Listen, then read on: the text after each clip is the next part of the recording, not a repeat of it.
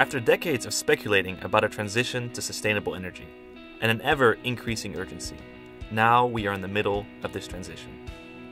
Since the Dutch Energy Agreement and the Paris Climate Agreement, goals have been set. L'accord de Paris pour le climat est accepté.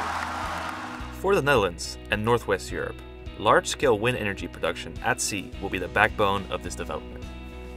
What can we do to stimulate this transition and to profit from it? The preconditions are stable policy, innovation, sincere cooperation between industry and government, reduction of risk, and reaching symbiosis with other users of the sea.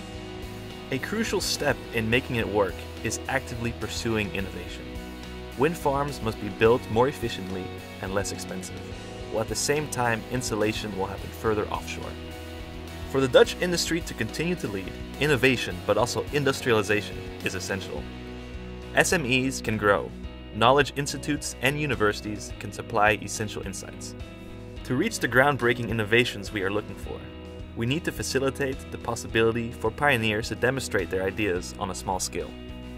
Cooperation between government and industry should be promoted heavily to make demonstration and innovation possible.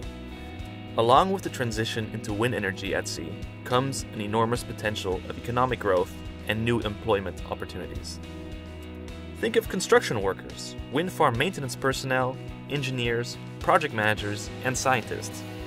It is estimated that by 2020, more than 16,000 people will have a job in the Dutch offshore wind sector.